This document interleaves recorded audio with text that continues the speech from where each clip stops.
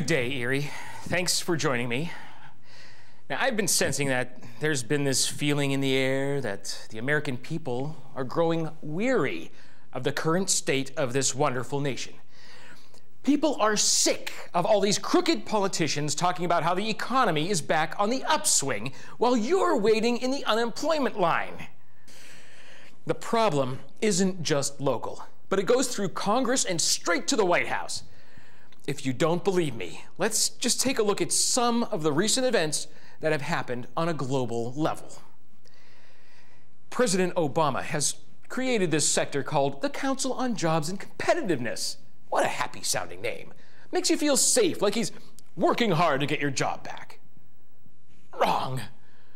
His decision to appoint Jeffrey Immelt, chairman and CEO of General Electric, to head this poverty-killing task force shows how little he cares about the man on the street and how much he wants Washington to stay on this business-as-usual track with billion-dollar companies controlling Washington. Now, I can't believe that Obama thinks that a man whose years at GE has had their stocks drop 60% since his takeover. Not only that, he's also borrowed billions of dollars in bailout money from Washington just so his company could stay afloat. Two large numbers come to mind: $140 billion in 2008 and recently $182.5 billion. Now, where is this money going? General Electric has had several layoffs over the last 5 years, but they've been receiving billions of dollars in bailout funds. Okay. Well, now I wonder if any of that money has gone towards their operations in India, where they've created over 20,000 jobs since 1997. I'm sure those are jobs that hardworking Americans could have done and helped stimulate our economy nationally and locally. Instead, some fat cats in Washington and their CEO buddies are enjoying some extra cash in their already bloated bank accounts, while they grin with their crocodile smiles, telling us that there just isn't any more money and there has to be cuts in the workforce. The president says this of Immelt: "Well, we think GE has something to teach businesses all across America."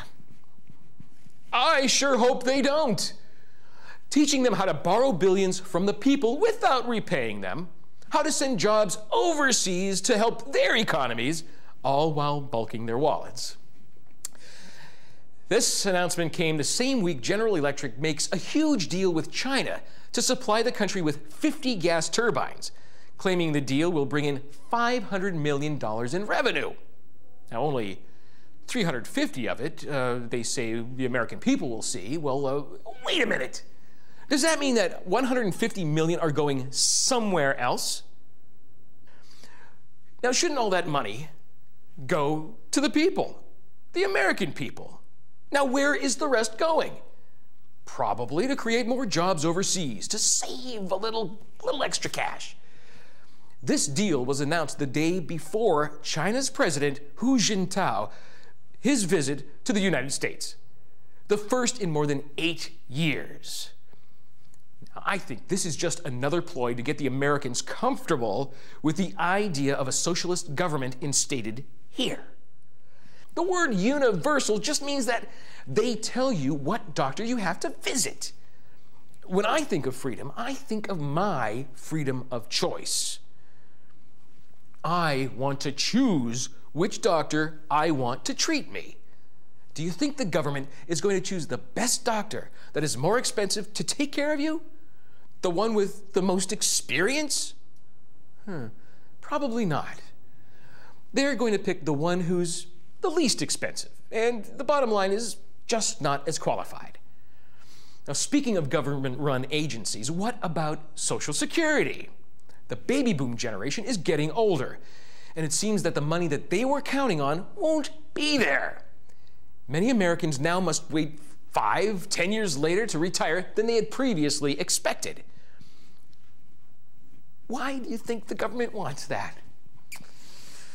Maybe they're hoping that in those extra years you might fall ill and, God forbid, pass away, Because if you were to pass away before you start receiving a Social Security check, well then that's just money that the government is saving.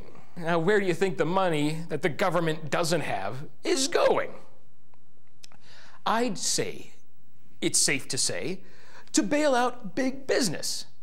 How is it that you have to wait years longer to retire, yet some businessman in an Armani suit gets a $1 billion bonus check at the end of the year? It's because you and I, are just drones, worker ants for these corporate machines. The biggest corporate machine of all is the New York Stock Exchange. That's where all the trading of your money and the big business's money goes. And what does the Obama administration let happen to it?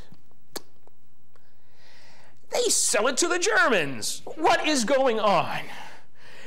New York has a rich American history. When you think of that great city, you think of the thousands of immigrants that came over and passed through the station at Ellis Island, many of which are our ancestors. You think of the city that never sleeps, the bustling of American commerce, and the integration of culture. Also makes you think of one of America's greatest tragedies, 9/11. New York is a symbol of how America can overcome disaster and stick together to fight a common enemy. Now, a symbol of American economy and New York heritage is up for sale. Letting a foreign company purchase it is a slap in the face to every American and a step towards a new world order.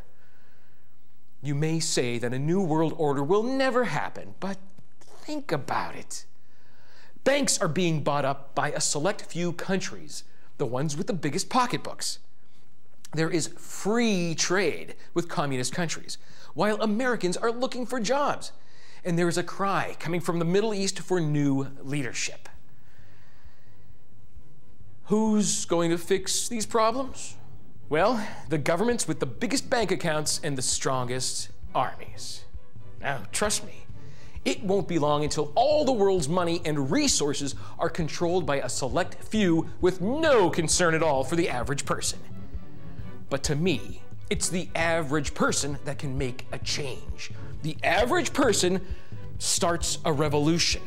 The average person has a voice that, if said with confidence, will be heard. The average person isn't average at all.